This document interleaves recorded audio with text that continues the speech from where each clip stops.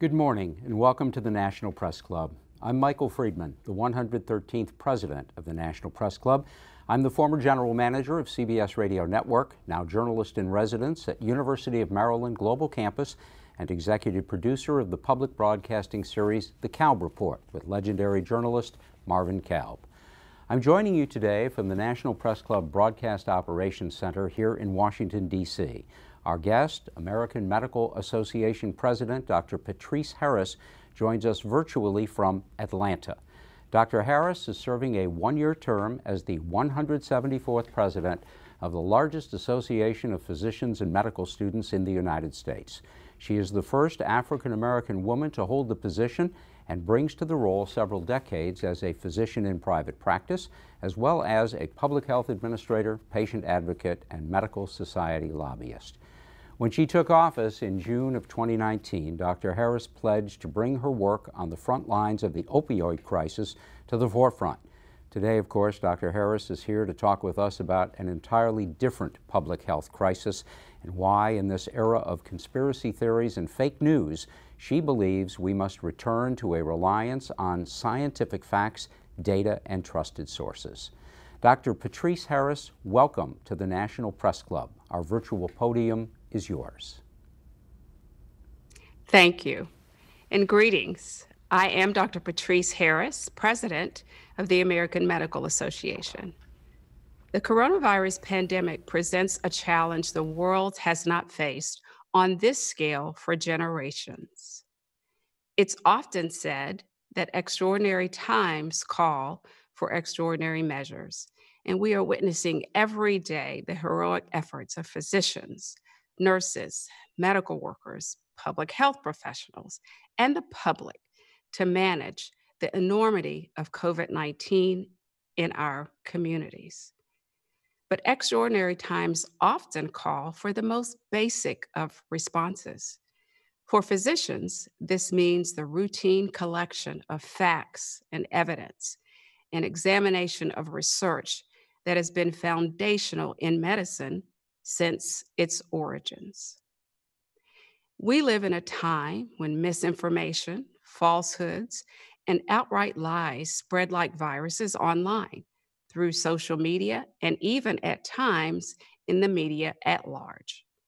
We have witnessed a concerning shift over the last several decades where policy decisions seem to be driven by ideology and politics instead of facts and evidence.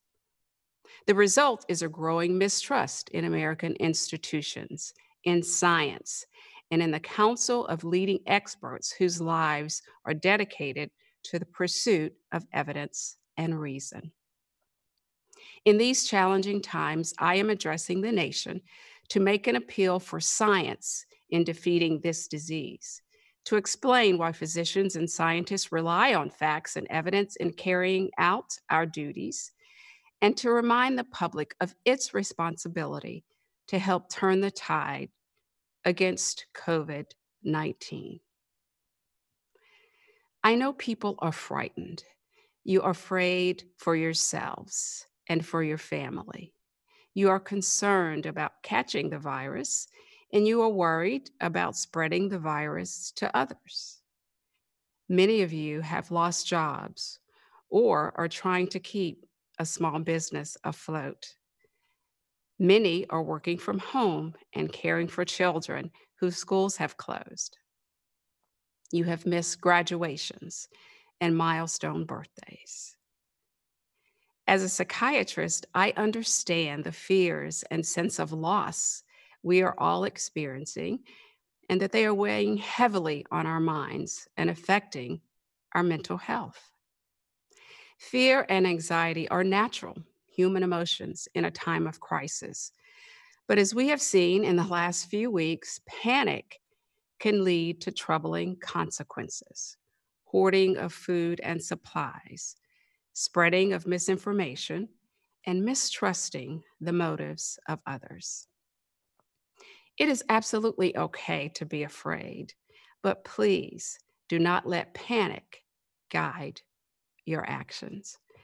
And so, on behalf of our nation's physicians, I ask you to respond instead with reason and resolve.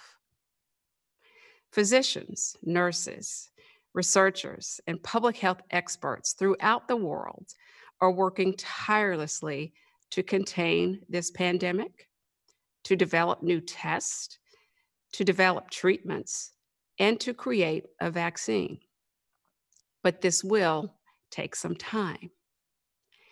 In the meantime, we must exercise good judgment, believe what the science and evidence is telling us, and be flexible in changing our behavior as our knowledge improves. We do not yet know everything we would like to know about COVID-19, but there is plenty we do know. Transmission occurs primarily from person to persons in close contact. Anyone can become infected. This virus does not discriminate. Seniors and those living with chronic disease are much more vulnerable to serious illness from this virus than others. Many more people are carriers for COVID-19 than have been tested, as they may be asymptomatic or experiencing only mild symptoms. They pose a risk to others. So the most effective tool we have in this fight at this moment is physical distancing, which means every city and state that has not yet implemented shelter in place or stay at home restrictions needs to do so immediately. Based on what we know and what has already worked in other countries, and indeed in our country, this is our best chance to slow the spread of the virus. As a physician, I am honored to be a member of one of our country's most trusted professions. People trust their physicians because they know we do not act on whims or hunches or personal opinions. We take an oath to treat people ethically, and we go where the evidence leads. Now, this was not always the case. The origins of modern epidemiology date to 19th century London, when a physician ended a severe cholera outbreak long thought to be the result of breathing bad air. By studying the location of cases, he discovered the real cause was drinking water from a public pump that had become contaminated by sewage. The American Medical Association itself was founded in 1847 as a response to rampant quackery in medicine. At the time, syrups or serums were sold as cures for various diseases that not only did not help, they often caused harm. The AMA fought to center the practice of medicine around a set of established standards and principles and to develop a code of ethics. And our mission since then has been to promote the art and science of medicine and the betterment of public health. The role of America's physicians in this pandemic is, of course, to care for patients with COVID-19 using the best, most up-to-date evidence available. But as skilled as physicians and other healthcare workers are, and as hard as they are working in our hospitals and clinics and offices and intensive care units, they cannot carry this burden alone. Everyone has a role to play in containing this pandemic. The strategies we are asking the public to universally adopt may seem simplistic, but they are, in fact, based in science and evidence. Physicians and public health experts are asking everyone to wash their hands, for example. Now, children learn even before preschool that washing their hands reduces the spread of germs. But how do we know this? The evidence. It may be hard to believe, but in the mid-1800s, many healthcare workers did not wash their hands between patients until the link was made between hand washing and a reduction in disease.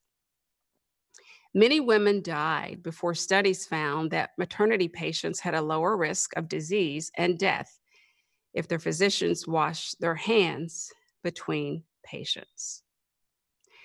Hand washing became a necessary protocol for physicians and now more than ever for everyone in society. We are asking for social distancing, or as I prefer to call it, physical distancing, because we can and should still strive to have meaningful social interactions while maintaining a safe physical distance. We know this is very difficult for people, but we know from history it is effective. A century ago, the United States and the world faced a pandemic of influenza known as the 1918 flu. Major cities varied in their approach to physical distancing, and as a result, their death rates varied widely. As described recently in National Geographic, Philadelphia reported its first case of influenza on September the 17th, 1918. Days later, they held a war bonds parade attended by 200,000 people. Sadly, 2 weeks later, at least 20,000 city residents had contracted the flu. Now, contrast Philadelphia's approach with that of St. Louis. St. Louis had the benefit of watching what was happening on the East Coast, and public officials acted quickly. 2 days after the first case was reported, the city of St. Louis shut down. Two cities, two different approaches to physical distancing, and two different death rates. By the end of the epidemic, St. Louis had half the death rate of Philadelphia. So let us use the experience of a century ago as a guide for today. If the citizens of Philadelphia knew then what we know now of the direct link between a large social gathering and a spike in cases, there is little doubt that they would have chosen not to attend that parade. We are also asking that physical distancing measures not be relaxed prematurely. We understand that people are suffering great financial and emotional pain in having much of the economy shut down, in not being able to gather with their loved ones. Here, too, the evidence from the 1918 pandemic is instructive for today. A retrospective study in the Journal of the American Medical Association found that non-pharmaceutical interventions, such as school closures and bans on public gatherings, were beneficial and should be sustained throughout the peak of a pandemic. Further, cities acting in a timely and comprehensive manner experienced lower death rates. The AMA is encouraged by those federal and state leaders who are willing to keep physical distancing restrictions in place until the evidence suggests it is safe to return to normal. Today, we repeat our call for governors who have not yet implemented physical distancing in their states to do so immediately. Now, in truth, the nation needs more. Much more from our leaders. The public is already making incredible sacrifices by acting on the evidence. All of us need to trust that our institutions are also keeping science at the fore of their decision-making. And so with that in mind, the AMA calls on all elected officials to affirm science, evidence, and fact in their words and their actions. We call on media to be vigilant in communicating factual information from credible sources and to challenge those who choose to trade in misinformation. We call on tech platforms to advance evidence-based information from credible sources and reduce the spread of misinformation. We call on our government's scientific institutions now and in the future to be led by experts protected from political influence. We call for an environment in which physicians, scientists, and other experts are free to communicate evidence-based factual information without fear of retaliation or retribution. We call for determinations about safety and efficacy of drugs to be made by scientists and researchers based on the data, and that treatment decisions should be made via a shared decision-making process between a patient and his or her physician without intrusion by any third party, government, or otherwise. We call for the robust collection of data, including data segmented by race and ethnicity, to make sure we have a thorough understanding of the pandemic's impact on every community. Some have called the response to this pandemic a war. We must ensure the war is against the virus and not against science. Despite solid evidence behind the public health measures now in place, misinformation about COVID-19 is spreading rapidly, even intentionally, due to fear or to various political agendas. You may have heard some of these false claims yourself. African Americans are less likely to get COVID-19. That is false. Coronavirus is a new way to force vaccinations on people who don't want them. Also false. And children cannot contract COVID-19. False. Believing these kinds of rumors and conspiracy theories inevitably leads to more illness, more suffering, and more death. And that's why we all have a responsibility to seek out and share information only from credible sources. America has faced and overcome enormous public health challenges before. Greatly reducing smoking, finding treatments for HIV and AIDS, eradicating polio and other vaccine-preventable diseases. Challenges that required changes in thinking, changes in public policy, and changes in behavior. We must approach COVID-19 in the same way, by relying on the science and evidence to inform our decisions and our actions. With this new pandemic, there are many unknowns. It is critically important, however, that we go back to the core principles and core knowledge we have relied on in the past. As evidence evolves, necessarily our strategy, tactics, and behaviors should change accordingly. It is science, research, and evidence, and not wishful thinking or ideology, that gives us hope as we face uncertainties around this pandemic. It is science that will bring about proven treatments for COVID-19. It is science that will bring about a vaccine. Every person in this nation shares accountability in fighting this virus, and we all have a responsibility to do our part.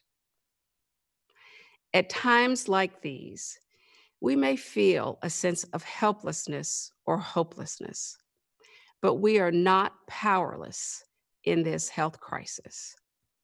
We must all commit to evidence-based actions to fight this disease. In closing, I offer my most heartfelt thanks to all of the physicians, nurses, and health professionals who are heroically fighting this pandemic. I also want to thank those who are cleaning our facilities and cooking our meals and delivering our food. And finally, to all of those who are taking the necessary steps to keep themselves and their loved ones safe. Thank you. Thank you, Dr. Harris.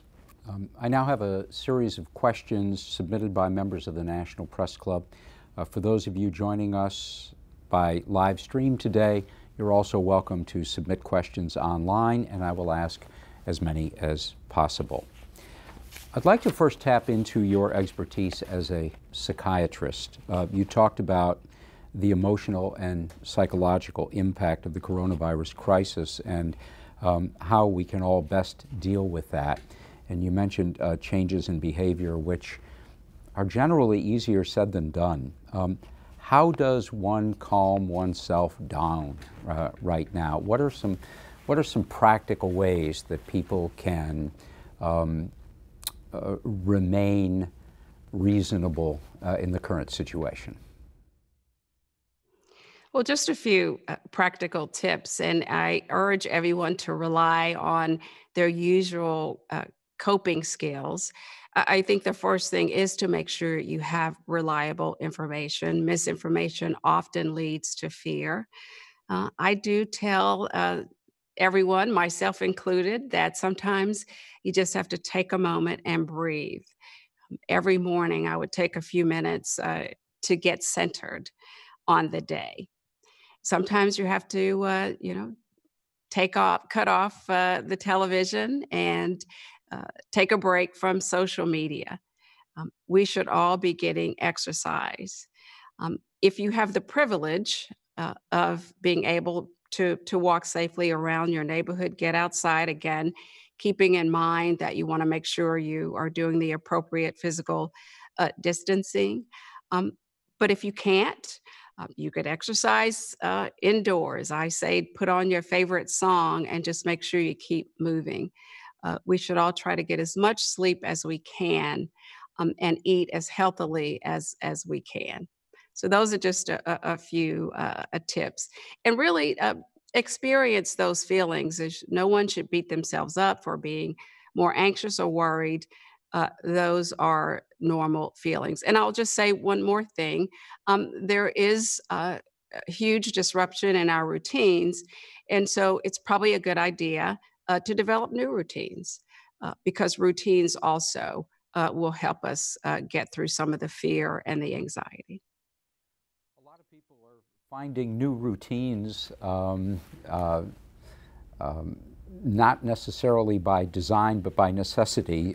They may be working from home with a spouse or partner and perhaps with children around them who are now being distance schooled for an indeterminate amount of time. Your training is in child and adolescent psychiatry.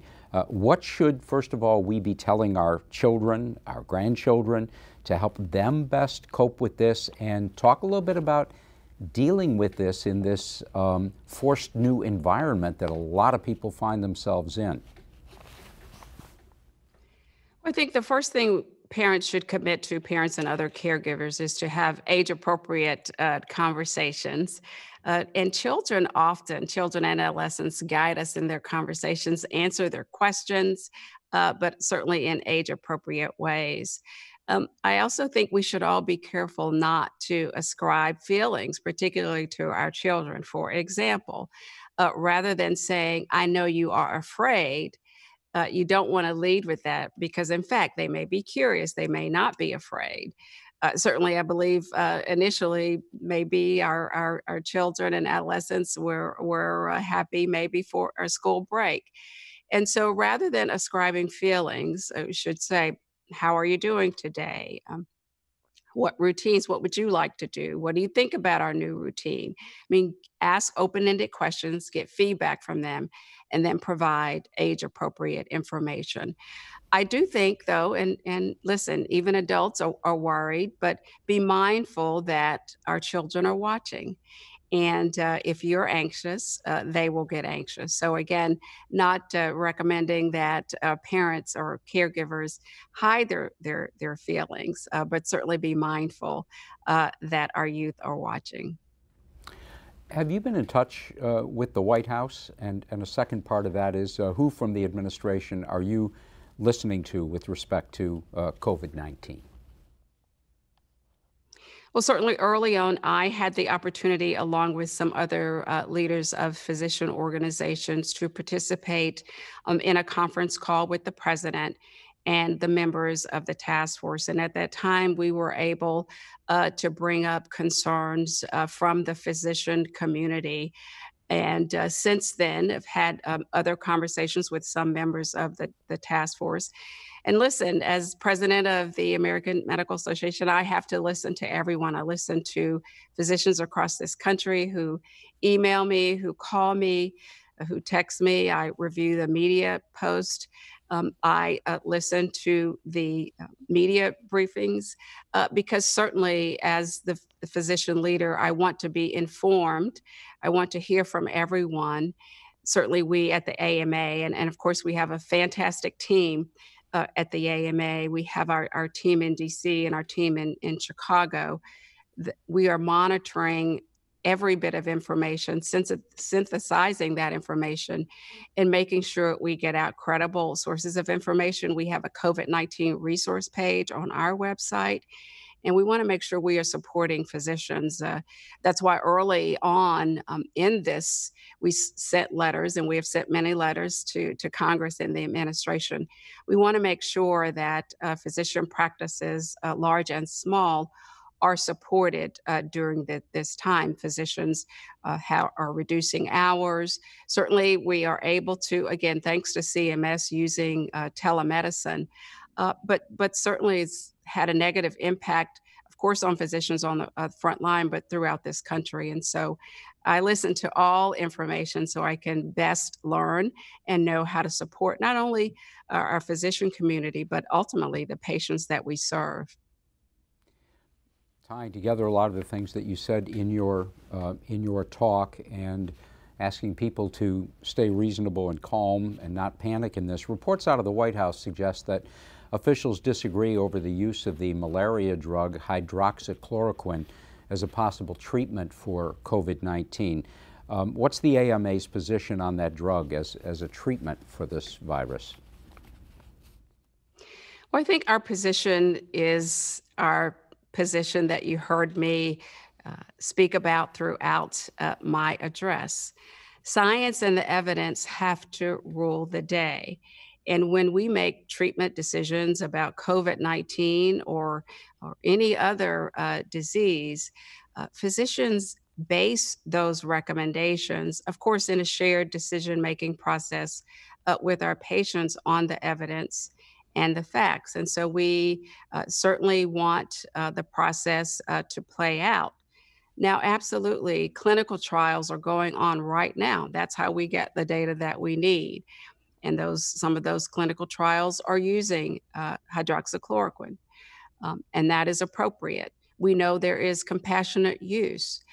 But whatever the situation, physicians don't make recommendations, treatment recommendations, as you heard me say earlier, on whims. There is a decision-making process that physicians go through for every treatment that we recommend, and that should continue to hold through for COVID-19 and anything else we face in the future. Let's talk about the impact the virus is having demographically. There have been multiple reports now that We learned last evening from the mayor of Chicago surrounding the increased impact, the disproportionate impact on African Americans there and in New Orleans. So we have to have the data, and we encourage that data now. We want to be proactive and predictive in targeting particular communities with the resources that they need. We want to make sure if we see a disproportionate impact anywhere, that testing occurs there earlier. So this is a very important piece of the COVID-19 pandemic, and we really urge standardized and robust collection of data across the board. And here we have early evidence that we need to pay particular attention to race and ethnicity. Now, it's not that we think that African Americans are more susceptible to this, but pre-COVID-19, African Americans and others from communities of color had a disproportionate share of hypertension and diabetes and obesity. And those are risk factors for increased morbidity of the impact of COVID-19. So this is an area that needs and deserves amplification, and the AMA will continue to do so. And as we get the data, we will work with, of course, everyone. This is an all-in effort to make sure these issues are addressed. And what are your thoughts on antibody testing for COVID-19? Yes, so we are and have been way behind on testing. And so we need to make sure that we ramp up the availability of testing. And of course, that does include antibody testing. Of course, that gives us data and evidence around those who may have had a mild case of the disease or might not even have experienced symptoms at all. And of course, we know there is some promise and hope, it's happened in other disease states, to be able to use convalescent serum, as they say, for treatment. So that is a critical piece of the puzzle as well. So testing, we cannot forget about testing as we are in this acute mitigation phase. Some of our most important basic public health principles remain critical, and that's testing and surveillance and tracking and contact tracing when possible. The CDC has been revising standards for doctors and nurses as it pertains to personal protective gear. For instance, hospital employees, up until very recently, would change masks between every patient in potential infectious situations. Now, some wear the same mask all day. Are these standards being lowered to a level that puts the healthcare workers at risk?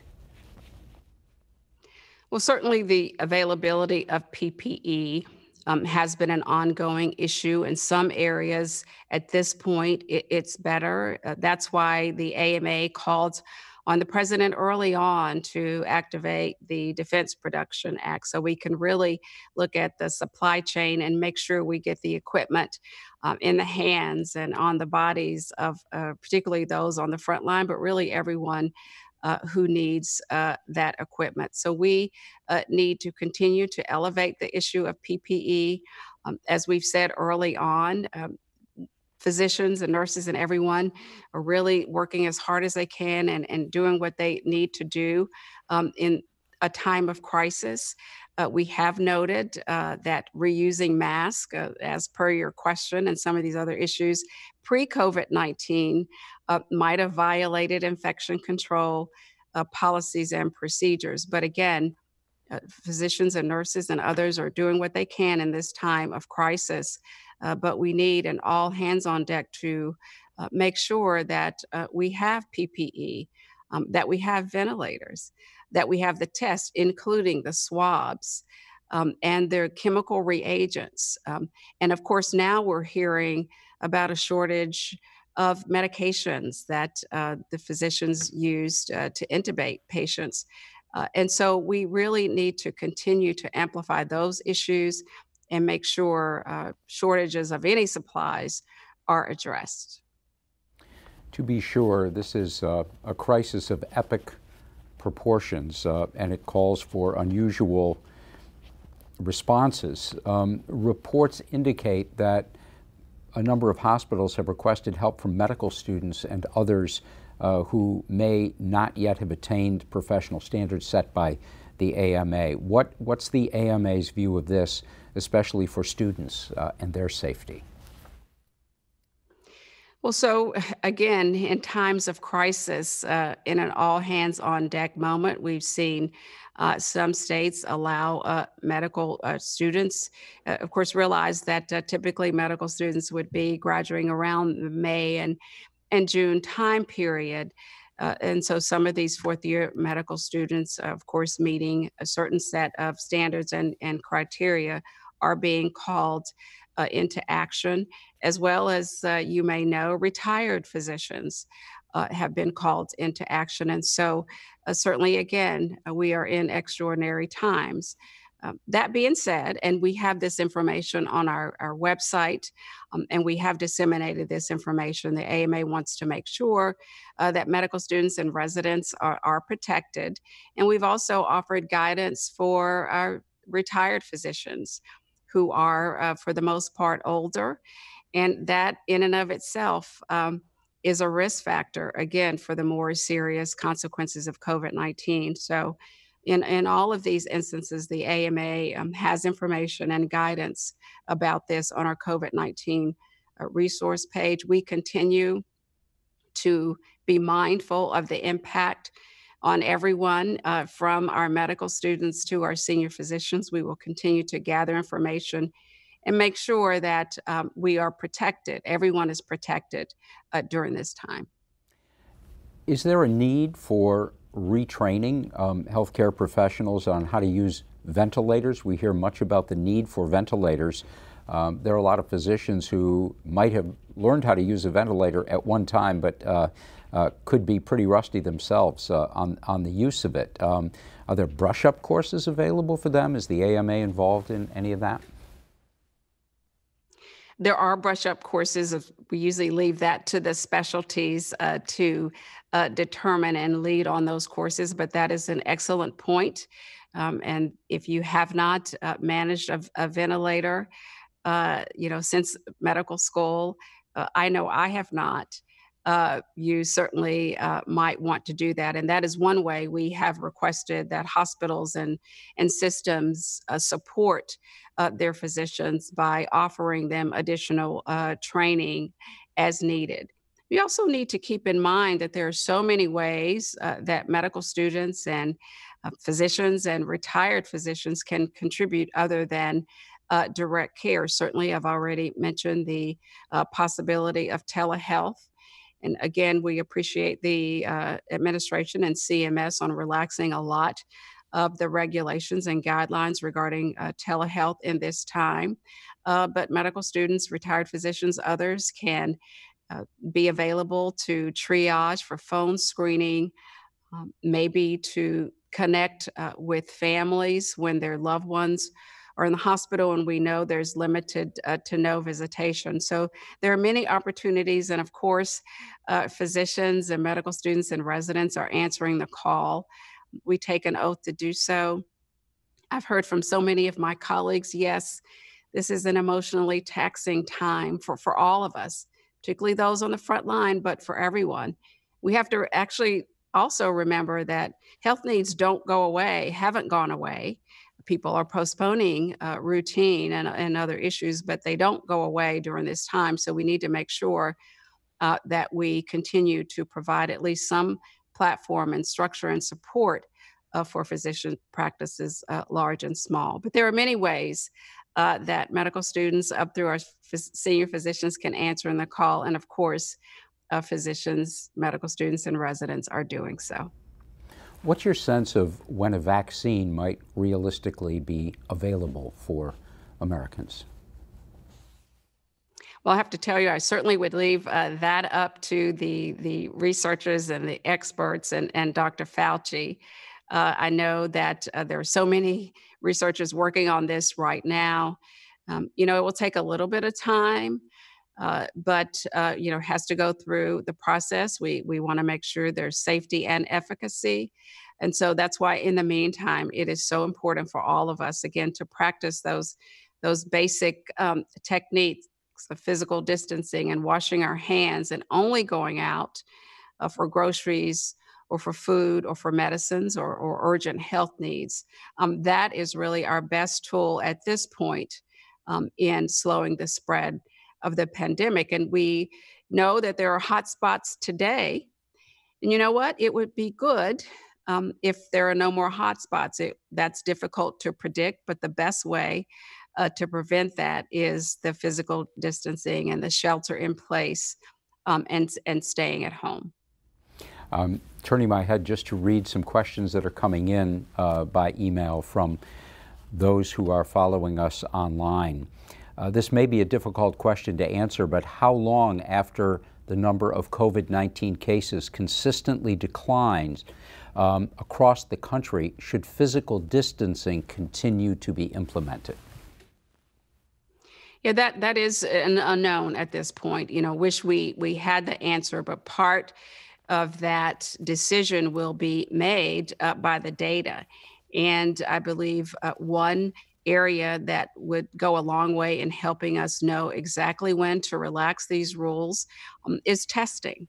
And so as we ramp up testing, those experts, those leaders, those public health leaders in the state who have all the data will be able to make those decisions.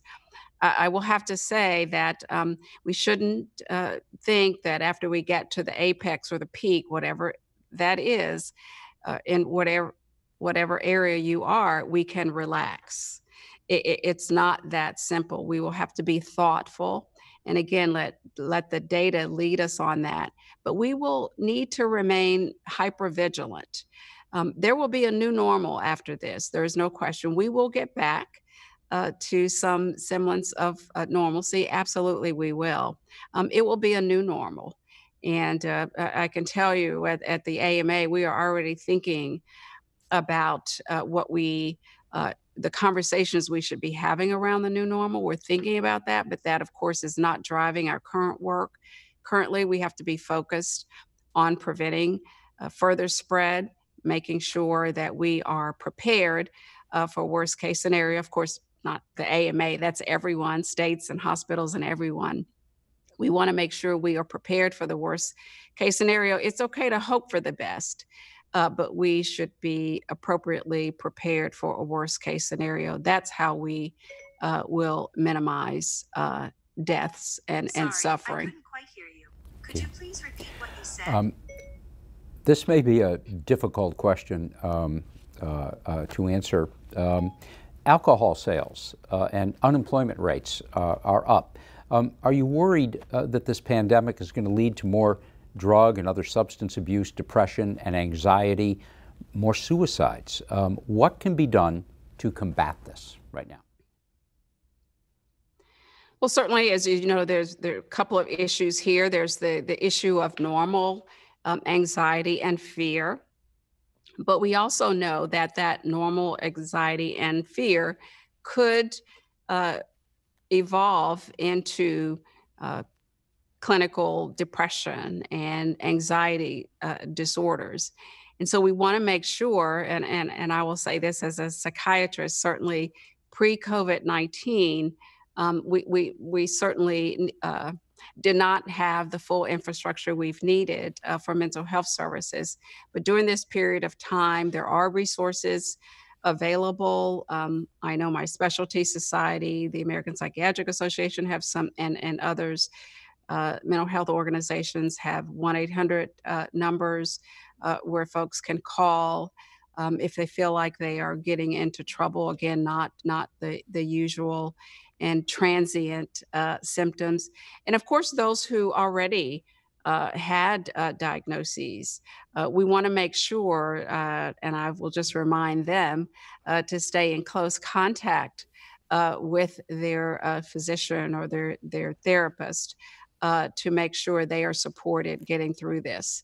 I do worry, again, as you mentioned in my introduction, pre-COVID-19, we were dealing in this country with an opioid epidemic. And I've been focusing on making sure there is equitable access to treatment for those who have a substance use disorder. And so I know I've seen the availability of online support groups with this, but that is a worry. And so we certainly need to make sure that is on top of mind. I know some states have implemented a mental health hotline. I would encourage other states to do so as they can, so that any issues that come up, citizens know they have a place to go and that there is some support during this time of crisis. Question from a member: what can we do to convince religious leaders to switch to online and phone services in place of large in-person gatherings? Here's where we need the partnership, again, everyone, because I've seen many religious leaders encourage um, uh, their parishioners and their churches and mosques and synagogues to really refrain from meeting in person. That gets back to our critical need to make sure that everyone is staying at home and sheltering in place. So here's a great partnership for uh, ministers and rabbis and pastors who know and are working within their own religious institutions to remind everyone that we all have to act together. We all have that responsibility, taking responsibility to stay at home and not. And I know this is a holy time for everyone, but we can still experience this time, or I know this is a holy time for many. We can still experience those services remotely. What scams should people be aware of regarding COVID-19? So my general recommendation is to always, and I actually recommend this even pre-COVID-19, is to have a healthy dose of skepticism. Ask why and ask who. I can not tell you the number of emails that I receive telling me that someone has PPE or ventilators. And I know I can imagine, I don't know, but I can imagine that hospitals, other physicians are getting the same. And so that's, again, is another reason why we need, and it would be best if we had a federally coordinated system looking at this, triaging, purchasing, distributing needed supplies again, so we wouldn't have to be so worried about these scams. But so I would ask everyone to have a healthy dose of skepticism when you are offered any equipment or anything, and really let the large systems in the state and the federal government really triage and respond to those logistics. We've also heard about some scams involving people taking money for testing that turned out to be bogus testing. What should people be watchful for there? I would say the same. Have a healthy dose of skepticism. Make sure you contact your local and state public health departments or your hospitals and really take cues from them. Anyone who says they have testing and they're not affiliated either with the state government or public health or hospital or physician's offices, an established physician office should really be skeptical. Can you speak about the importance of protecting the adults and children in the immigration camps as well as in our prison community? Yes, these are both huge issues, because any issue where people are congregating is an issue. And of course, some of us have the privilege of making that voluntary decision, but some don't. And we cannot forget those who are in our prisons and jails. I'm particularly attuned to that in jails because, unfortunately, jails have become the de facto mental health hospital in the time, again, pre-COVID-19. So there is an obligation to have conversations about those populations. And there's an obligation for leaders and those in charge to make sure as best they can, they mitigate the risk of patients or those who are in jails and prisons and in our immigration centers, mitigate the risk of them contracting COVID-19 and spreading COVID-19. So it has to be a part of the conversation, any of our leadership conversation. Everyone deserves, basic opportunities around health. That's our obligation. and hopefully that continues to be a conversation. And just a little segue about privilege. That's a different privilege. I talked about the privilege of voluntary social distancing, physical distancing. Not everyone has that privilege. I just want to make that point. Not everyone has a large home that they could even have folks in the family be able to distance themselves. I was reminded early on in the pandemic that as we are requesting that everyone wash their hands, wash their hands, wash their hands, which we are, if you are homeless, you may not have running water.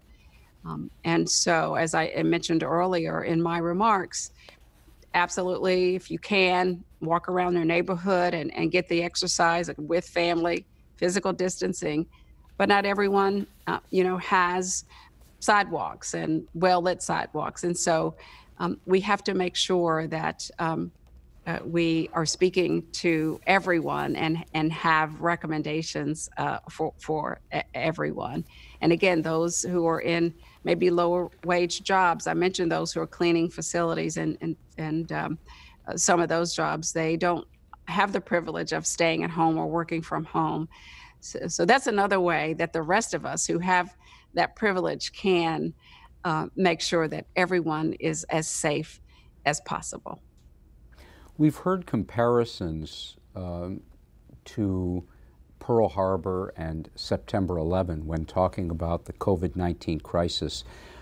Those instances involved moments of shock followed by understanding and retaliation. This has come on over the course of time and gotten significantly worse. Could we, under any reasonable circumstance, have been ready for what we're seeing happen now? What are some of the lessons to be learned from this? Well, I will have to say there will be and should be after action reports after we get through the worst of this pandemic. And of course, the AMA will be there and definitely want to lead the conversation. So there will be time for that. I want to make sure we are focused right now on the immediate crisis. We want to make sure that those who are in our hotspots get through this. And we really want to prevent the rest of the country from becoming a hotspot. I will say just one lesson, though, that is clear and that needs to happen right now is, again, just coordination. I think that will be one of many lessons to be learned, that certainly the partnership and coordination is critical. But let's save a little bit of this for the after action review right now and focus on the immediate impact and the immediate needs regarding this pandemic. You mentioned the reporters and their jobs in your prepared remarks. Let's talk a little bit about the role of journalists in helping inform the public as we all find our way through this crisis. Tell us why, in your opinion, journalism matters in a public health crisis like this. Well, it's important to get out accurate information, and so journalism does matter. And in fact, and of course, it matters more in a crisis because people are susceptible and hearing information from a lot of sources, some of them not credible. So it really heightens the need for objective journalism. And again, pre-COVID-19, I had the wonderful opportunity to speak at a symposium with media and members of the media and journalists about reporting on the opioid use disorder, for instance, and the language and whether the language is stigmatizing. So journalism and the media have always played a role in making sure that there's credible, accurate information out there, and certainly that becomes even more acute in times of crisis. And if you care to venture a thought, what kind of a job do you think the press is doing in covering the story so far? I believe that there are so many wonderful journalists and members of the media that are doing a great job of getting the facts out, and I commend those who are doing a great job of making sure that the facts are there. And for any members of the media who, and I will let them do a self assessment, who are not, I hope that my words today, and of course, not just me, the team, the words from the AMA, really encourage everyone, not just the media, but everyone, to look to science.